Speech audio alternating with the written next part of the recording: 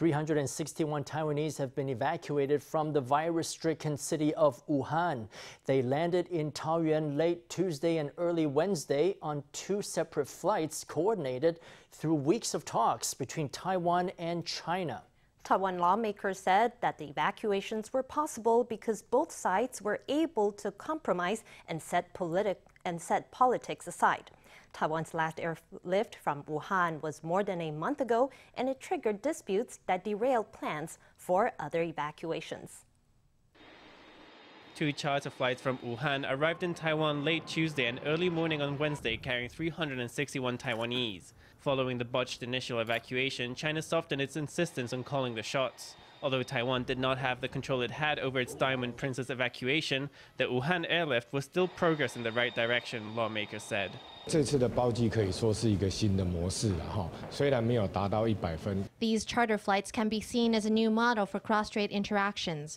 Although it wasn't 100% satisfactory, both sides still found the arrangement relatively acceptable. I hope that we can continue with this model of engagement. All while putting epidemic prevention first, we were able to help those passengers. I think that this is a good beginning. 在大家的呼吁底下。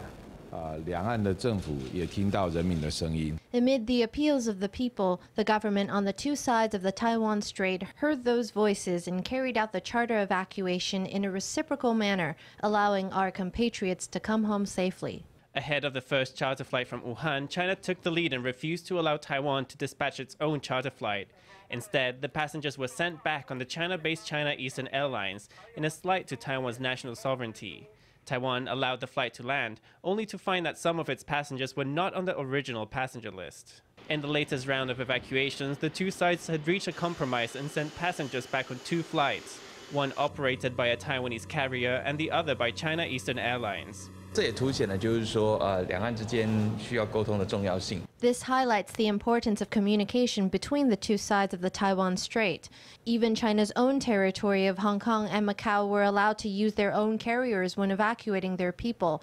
Why did China feel the need to impose China Eastern Airlines on our evacuation? But this round of evacuation is a great improvement on the last time.